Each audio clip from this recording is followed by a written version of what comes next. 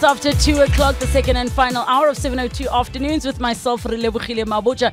And I'm so looking forward to this one because we started the conversation a few weeks ago in these masterclasses as we'll be talking all things around property, home ownership, rentals, and this is part 2 of this masterclass where we're talking about why home ownership is a journey. And you're all able to go to primemediaplus.com or download the app to listen to part 1, where myself and our guest Portia, Letlape, head of product Absa Home Loans, we're sharing our own personal journeys of home ownership and how the journey continues. So we take your calls on 011 883 0702, SMS us 31702, tweet at M at Radio 702 using the hashtag 702 afternoons and the WhatsApp line 072 702 1702. 702 Masterclass. This masterclass with myself, on 702, is brought to you by Absa Home Loans. T's and C's apply. Absa is an authorized financial services and registered credit provider, NCR CP7. And we are back again for part 2 because, Portia, it is only right that we continue where we left off. If you weren't with us, we are talking about home ownership being a journey. Portia Letlape, head of product, Absa Home Loans, joins us again for this conversation. Welcome back. Good to have you in studio again. Good afternoon, Relebogile. Thank you so much for having us again. And good afternoon to our listeners. Really looking forward to the conversation this afternoon. If we are to summarize, the first conversation we had, we were chatting about home ownership being a journey, not just because of the 20-year marriage you now have with your, financial services provider or credit provider, but also the things you learn along the way the economy is changing and how the trends are changing, that you have people who own multiple properties, but the one they live in, they are renting. So times are changing. And I'm wondering, from our last conversation, what are some of the things that were asked of you after being on air? Thanks, Relebogile. So there were quite a few questions that were posed to us through the different social media platforms. I think one of the key ones that we got was around affordability, right? I remember there was a particular listener who asked to say, and actually, what was interesting, when I read that comment, it didn't sound like the listener was already in financial trouble. She was just afraid of losing her property. She was afraid of the unknown. She was saying, I just bought a property. I'm afraid that I may lose it, that it could be repossessed at some point in my life. And I think you and I spoke about the fact that it's a 20-year long commitment and one doesn't know what could happen in the next 20 years. Yes, definitely. And I think the fear for many is legitimate because we know there is a psychology behind finances in general. Yeah. That people have different relationships with money, having been informed by their experiences, possibly their upbringing. I know of people who are literally covered maybe for 2 more generations, but that fear is constantly there because they have clear memories of, not having a place to call home, of being up and down while the family struggled, or this very unstable childhood where it's a constant living in survival mode. So those fears are legitimate. And I'm wondering, outside of the typical questions that are asked of us when you apply for a home loan, it's the pay slips, it's the income, what are your expenses? What are the questions you would say we should ask ourselves when we start thinking about a home ownership journey that are deeper than just, do I have enough in my bank account? Because, I'm thinking about the fact that earlier we were talking about people fantasizing about disappearing. Like, you can't disappear, without a trace 3 years into your home loan. Yeah. No, absolutely, Relebogile. And it's so important to have that deep conversation with yourself around, why am I starting this home ownership journey? Is it because I am feeling the peer pressure. Perhaps it's, friends are starting to buy their first properties, and I feel that I want to buy a property as well. People are posting on Instagram, the key. And I also want a reel or... That thing is so much pressure because it's not just the key. The nails are done. And then you can see the shampoo there. Right. Lady flowers, so welcome home. Ne? So it is a lot of pressure. I mean, I have a home, but I see those pictures and I'm also like, ooh, exactly. So it's the why am I wanting to buy this property? Yes. And is it truly something that I want for myself? Do I believe that it's the right time? Do I have other financial commitments? And, financial commitments for some of us, it's not just debt that you have, maybe, vehicle finance, lending. It's also some financial responsibilities that you have in your own household. Perhaps you're the breadwinner. Perhaps you need to take some of your siblings to school. They need to finish varsity. Maybe you need another 2 years. Yes. Right? Is it the right time for me to be making this big financial commitment? I think it starts there. I think, one should also, and you and I spoke about this last time, to say this thing of saying I'm moving in silence. I want to surprise everyone at the end of the day. It's not ideal, right? So am I having the right conversations with people close to me around, I'm actually thinking of buying a property. Do you think it's the right time for me, right? And I think beyond that, you and I, we spoke about the affordability side of it is, can I actually afford it? I mean, those are the typical financial questions that one would ask themselves, right? Can I afford it? Do I have a deposit in place? If the bank does ask me to pay a deposit, how much is that deposit? So as an example, the bank could say, we've approved you, but we'd like for you to put down 10% deposit. On R1 million, that's 100,000 rands. Do I have the 100,000 rands saved somewhere? If not, and I'm going to be asking the bank to fund me beyond 100% of my loan, which is the additional funds for costs, as an example, does my credit profile reflect low risk? So some of us don't even check our credit bureau profiles. And from a bureau perspective, we are all allowed to access our credit profiles at least once a year. Have I actually looked at my credit profile? What does my credit profile look like? Am I a high risk customer or am I a low risk customer? Do I understand some of the costs that come with, owning a property? All those upfront costs, we spoke about it, attorney costs, rate and taxes that you need to pay. Do I understand what, on average, levies cost for that particular area that I want to buy into? Those are some of the questions that one would need to ask themselves. As you were saying around, okay, the bank is asking for a deposit of, do I have the 100,000? I was speaking to my sister-in-law this morning, and she said to me when I was asking her for $2 million fela, and she said, we have it, ne? But to access it, you need to pray. It's in heaven waiting. You all have that money. So now the question is how you get it from the prayers into your bank account. We're going to take a break. And when we come back, I want to actually go through that list again that you've mentioned, because the biggest question about the why are you doing this is going to help a person answer the other questions, because I sometimes find that people are overstretching themselves, because now it's not just a house, it's a house like this, it's a this, and when you start to really do the investigating of what you do qualify for and the area you want to live in, and then you look at the budget and the houses, maybe it's not matching that picture with the shampopo and the keys. So when we come back, we continue with this conversation.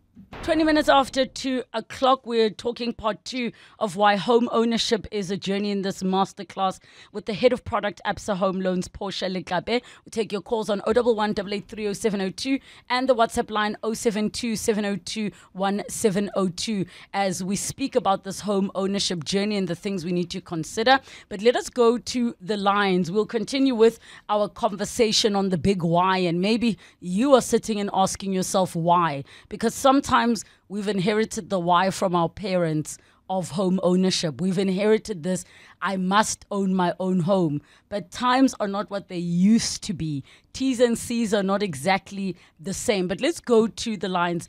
Joe from Johannesburg. How are you doing, Joe? I'm very well, thank you. How are you? Good, good. Go ahead. Good, thanks. I've got a quick question for Portia. So Yes. I bought a property about 2 years ago, and I've got a cottage at the back, and I'm thinking of putting it on Airbnb. I wanted to just get a view on that, if it's a good idea. Yeah, I wanted to just get a very high-level overview, or rather sort of a feedback rather from her on my plans. Can I quickly just ask you a question, Joe? Sure. So you're saying you want to put a cottage in the back of your property to create an Airbnb.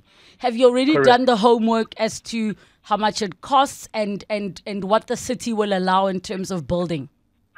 I have well, it actually exists already, so I'm not building something new. It Oh, exists already. Yes, okay. So in essence, what is it currently being used for at the moment? it's currently empty. How? This sounds simple. Portia, what would you like to advise Joe? He wants to know your thoughts. Absolutely. Thanks a lot, Relebohile, and good afternoon, Joe. Thanks for the question. I do think that research is important, right? I think, the need for you to start looking at using that cottage from an additional income perspective does sound like a good idea. Perhaps what you can do is do a bit of research. There are some organizations that have set themselves up, to talk to property investors and share some great insights and experiences in terms of what it takes to own an Airbnb, what are some of the costs that you must think about in terms of being an Airbnb owner. There's obviously some fees that you pay from an Airbnb perspective, right? I Yes. do think also perhaps what you need to think about is the area that you want to set up this Airbnb in, right? Are there other Airbnbs around the area? Are you seeing a demand for Airbnbs in your particular area? But of course, from our perspective, this is not financial advice. I'm just giving you insight in terms of some of the things that you can think about. But I would really recommend that you find communities. There are many communities of like-minded people like yourself where they share ideas and insights. Okay. No, thank you so much for that. Thanks, Lebhile. Thank you. All the best to you, Joe, with your Airbnb. And I would even add to that to say, go and find out from Airbnb themselves with the frequently asked questions on if you do face challenges, what is the support going to be like? Because sometimes thinking about the money you could make is nice, but it might cost you more mentally, your peace of mind of the in and out and all of those things. So as Portia already alluded to, there are groups where Airbnb owners chat to one another. They speak about the different T's and C's they've had to add to what they are doing just to protect themselves, because at the end of the day, there can be damage to your property. What happens after that? How do you recover the funds and things like that? So I would say find out from Airbnb what kind of support systems are in place for nonsense tenants, if I can put it that way. Very key. Nonsense tenants. Thank you so much, Joe in Johannesburg, for your question. There is a question here, and I'm not sure if it is in your jurisdiction to answer, Portia, but it says, does the Absa brand have any intention of adding an Islamic home loan offering to the value proposition to customers to retain existing customers? I've seen banks that have Islamic options as a whole, and I'll be honest, I still don't know why that is the case. Maybe you can enlighten us if you are aware of what that entails with this question of Islamic home loan offering. Absolutely. Thanks, Relebohile. And just to go back to Joe's question, there's a partner of ours called the South African Property Investor Network. They're available through multiple social media platforms. They do talk about, property ownership from an investor perspective. So Airbnbs would be something that they would cover as well. So I would encourage Joe to reach out to the team. And then just coming back to the question around Islamic home loans, it is something that we are passionate about. I think as a bank, we do offer Islamic banking products.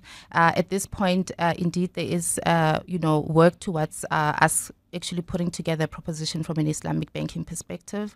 We do appreciate the feedback from an Islamic banking perspective. So Islamic banking, in essence, is meant to cater for the demand for alternatives to conventional banking, with the core principles of Islamic banking being prohibition of interest, risk sharing, transparency, integrity, and social responsibility. So as you are saying, Absa is looking at those in the home loan space. Absolutely. We do have an Islamic banking division. So there is a team that looks after other products as well. I think if the listener can also reach out to the team, perhaps there's, products that they can offer as an alternative. I have to ask a question, because we did announce at the end of our first masterclass together that we're giving 5,000 Rand every time we are together, every episode we are together, for people to share their stories. And I thought this is a good time to remind, why is sharing stories so important to Absa? Why is it so important in this particular conversation? Thanks, Relebohile. I think from a brand perspective, I think our listeners would have seen that Absa really talks about the brand positioning that says your story matters. We want to hear every story of each South African, whether good or bad. You and I spoke about this, some of the learnings, some of the mistakes that you've made, how you've bounced back from any challenges that you've seen along the way. What are those success stories that you want to share with others? Perhaps you are listening to Joe, who's talking about Airbnb, and you're thinking, oh, I wish I could tell Joe how I did it, right? So please share your stories, because from your stories we learn from each other. And I think I'm really excited to be giving away the first prize to the storyteller who shared their story from the last episode. Oh, could it be you? Could it be you? Are you my new best friend, ka 5,000? I am thinking about the fact that, there are situations where life happens.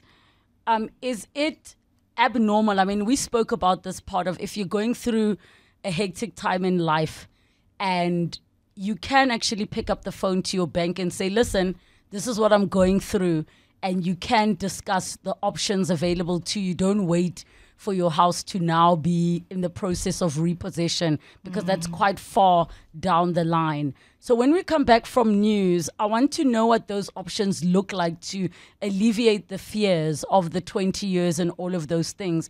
And maybe in that, you can give us hypothetical scenarios to say, okay, if, let's say, Relebohile phones and I say, guys, I am struggling, I need a 6-month break.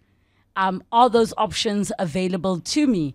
I remember Unatinkai sharing the best advice that her father gave her, which was to always put a little bit extra into her mortgage. And that's how she was able to survive for 2 years without an income, because she had that extra sitting in there. And those tips, we know, are super, super helpful. So when we come back from the news, we continue with this masterclass. Your questions on 011 883 0702 and the WhatsApp line 072 702 1702. Helping homeowners and aspiring homeowners. It's the Masterclass with Relebohile Mabotja on 702. And our masterclass at 20 minutes to 3 o'clock, as we are chatting about why home ownership is a journey. This is part 2, and we're joined again gracefully by the head of product Absa Home Loans, Portia Letlape. Your questions on 011 883 0702 and the WhatsApp line 072 702 1702. Let us go to the lines, and then we come back to answer the question of what happens if you find yourself in a situation where you're in financial trouble, what options are available to you, but also the benefits of paying a little bit extra into that account of yours, your home loan account. We've got Samantha in George. Samantha, how are you? Hi, Relebohile. Hi, Portia. Thank you so much for the show. Hope you're doing well. I would like to also ask just for advice from your guest, but I quickly just want to share a story with what you said earlier. about paying in a little bit extra. Yes.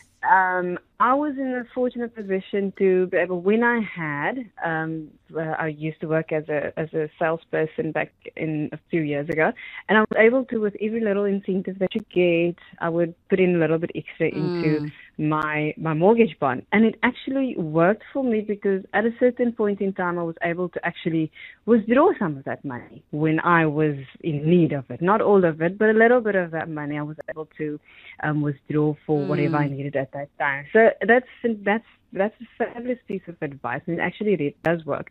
But what I would like to ask your guests, if I have my bond now for about 7 years, and obviously costs are going up.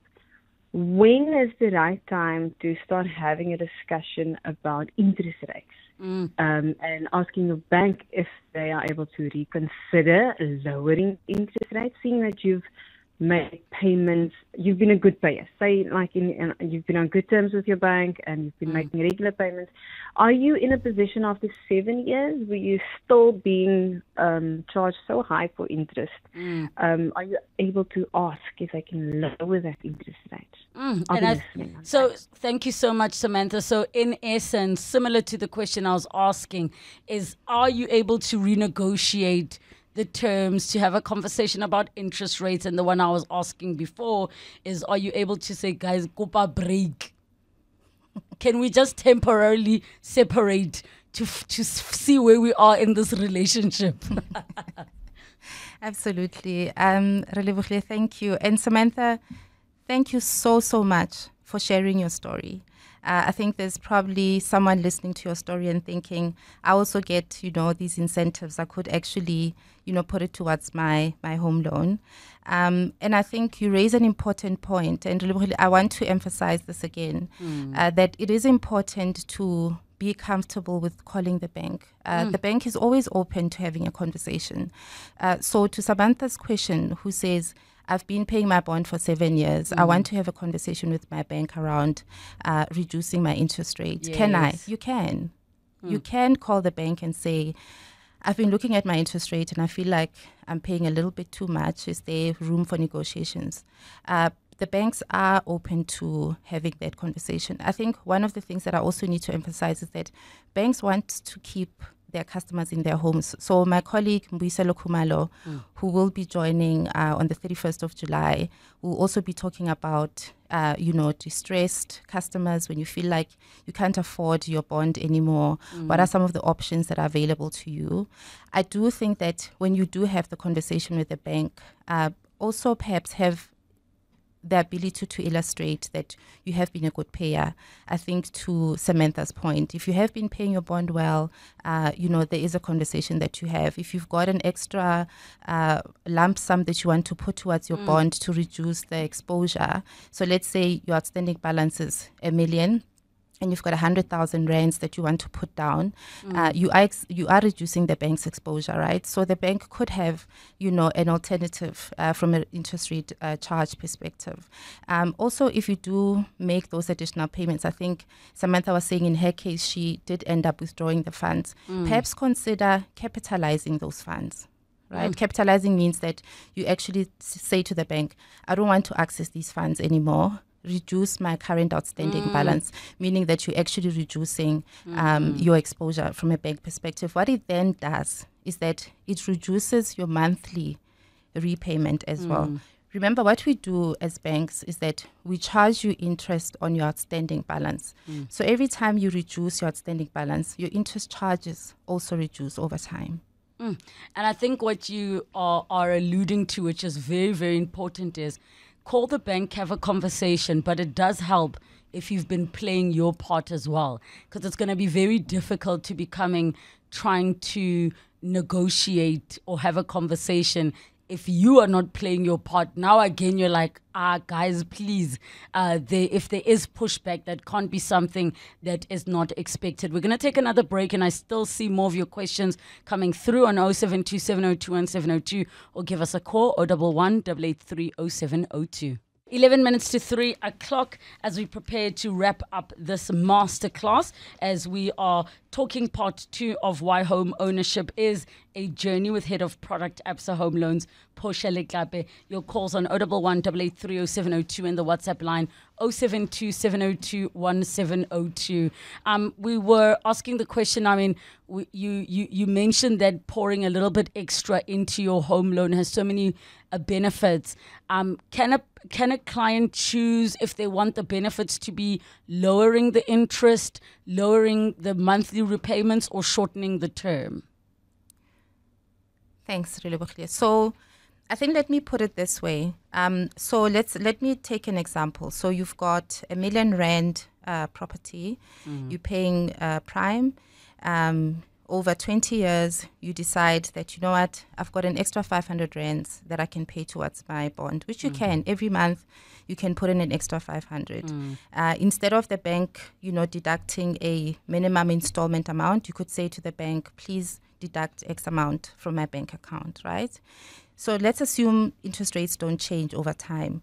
You will be able to reduce the term of your loan by at least 3-4 years, meaning that you'll pay off your bond within, let's say, 16 years, as an example. Yes. Right? And remember what I did say is that the trick here is that do not withdraw. Because when you withdraw the money, you're taking your outstanding balance back up, and we will charge where you. it was. Exactly. And then you undo. Right. Yes. So then the second benefit then is in knowing that you're making these additional payments, you pay less from an interest charge perspective. So you pay obviously towards the 1 million rand that you borrowed from the bank, and then the bank charges you interest charges, right? You will save on interest charges as well, right? From an interest rate perspective, this is where now you are able to call the bank and have a conversation. So the interest rate that you agree on, and that's why I think you and I had the conversation to say, negotiate your rate at the beginning and illustrate to the bank why you will not be a high-risk customer. Whether it's, I'm going to be putting down a deposit of 10% of 20%. I bring a transactional account as well, meaning that and my debit order will be running off the account. How do you, my credit record is clean. I've got a credit score of X. Therefore, I'm a low-risk customer. Doing that upfront negotiation helps, because then you don't have to come back later and negotiate further and illustrate even further why you're not posing risk to the bank. But ultimately, if you do find yourself in a situation where you want to have a conversation around a rate reduction, you can. All right, there's a question that's come through here that reads as follows before we go to the voice notes on 072 7021 702. And it says, afternoon, I recently bought... Apologies. Good afternoon, Relebohile and team. Please ask your guest. We have been paying a bond for 12 years and are looking into selling this house and buying a bigger home.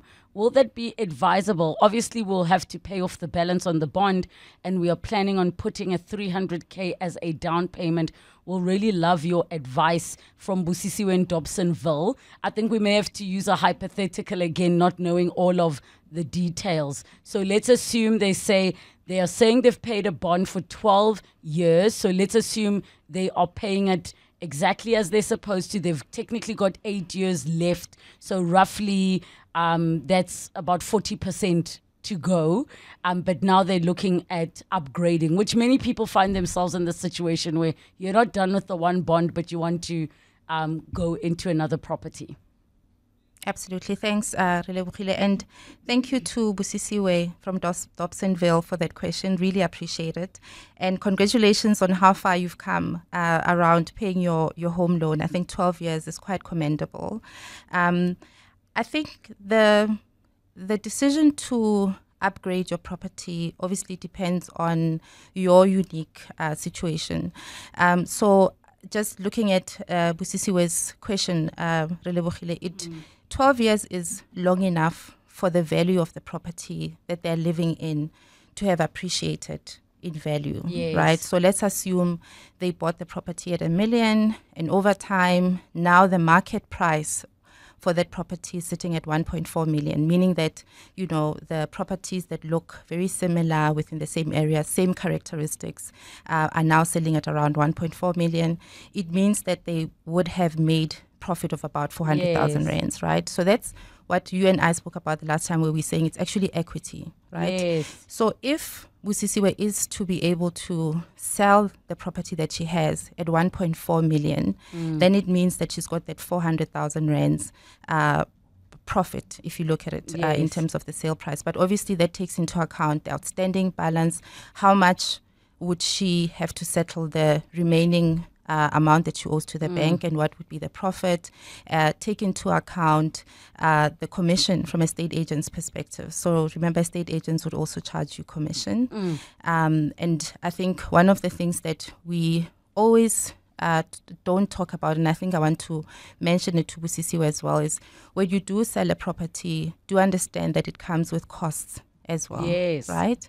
So one of the costs that I think I want our listeners to also be mindful of is that when you do want to cancel your bond or sell your property, you do need to inform your bank that I'm intending to cancel this bond. You give a notice to cancel. We give about 3 months, 90 days. And please clarify, when you say cancelling the bond, right? What does that mean? Because does cancelling a bond mean we're cancelling this contract? Because maybe the person is not saying we're paying up. When you call your bank and say, I want to cancel my bond, what are they hearing you say? Yes, that's a good question. Because I hear this question quite a lot. So there's two parts, right? Yes. There is, I'm cancelling my bond, or I'm paying off my bond. Yes. So paying off my bond means that I had 200,000 rands outstanding balance on my home loan. I've gotten a big bonus. Yes. And I want to pay this bonus into my bond. I think Samantha gave that example earlier to say if you've got a little extra money and you pay it into your home loan, meaning now that your outstanding balance is now at a zero, right? It is not cancelled. Your home loan account sits at a zero balance. To cancel your bond, you need to inform the bank that you are ready to cancel your bond, meaning that you want possession of your title deeds. Oh, I got you, yes. Right? So what the bank will then do is they will instruct a cancellation attorney. They will also charge, and this is important because I know a lot of our listeners and our customers are not prepared for this charge when they cancel their bond. There is a cancellation fee that you pay to the cancellation attorney, because the cancellation attorney is going to go to the deeds office and cancel the bond under the bank's name and make sure that that bond is no longer under the bank's name, it's under your name. And then the bank will then release your title deeds, which you can then, put at home or put in a safe somewhere. That's when the bond is actually cancelled. We've run out of time. I don't know how this keeps happening to us, Portia, but it is always a pleasure being with you and getting the advice. And indeed, home ownership is a journey. So make sure you head over to absa.co.za where you're able to explore. And there's an icon, loans, and you can get all the information. Again, don't be afraid to have a conversation with your bank. Thank you again, Portia, for coming through. Now, thank you to all of you for tuning into the 702 Masterclass brought to you by Absa Home Loans. Come back every first and last Wednesday of the month for more conversations with property industry experts guiding you on the next chapter of your home ownership story. Whether you find yourself on the journey, wherever you find yourself on this journey, go to the 702 Facebook page and X pages as well to share what your home ownership experience has been or what you want to write in the next chapter of your home ownership story. And you could win a cash prize of 5,000 Rand. Absa Home Loans is committed to housing the nation and to empowering Africa's tomorrow together. One ownership story at a time. Your story matters. Absa, T's and C's apply. Absa is an authorized financial services and registered credit provider, NCR CP7.